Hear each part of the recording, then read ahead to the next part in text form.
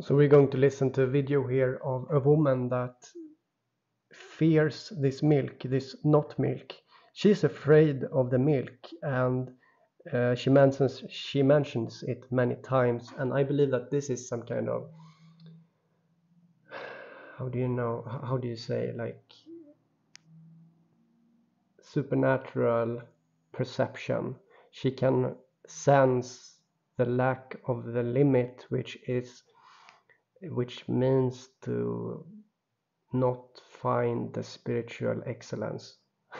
Okay, this is a bit funny, I know, but at the same time it's there, so why not present it? Okay, she's a bit afraid of this milk. Let's listen to it. I've been eating vegan for almost 10 years. A lot of vegan food doesn't freak me out, but I am a little scared about this, and I don't know why. This is the new not milk beverage. It's plant-based, but apparently it tastes the most like real milk. And something about that is freaking me out, I think.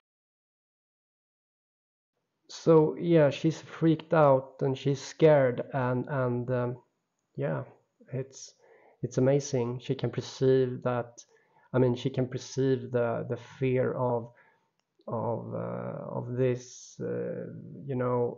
It's a bit uncanny, how when you see something that seems real but not real at the same time, you get this this fear of something, and she is sensing this from the not milk, the fear, just like you would fear something similar, when it's simply a lack of milk. Okay, that's all. See you another time.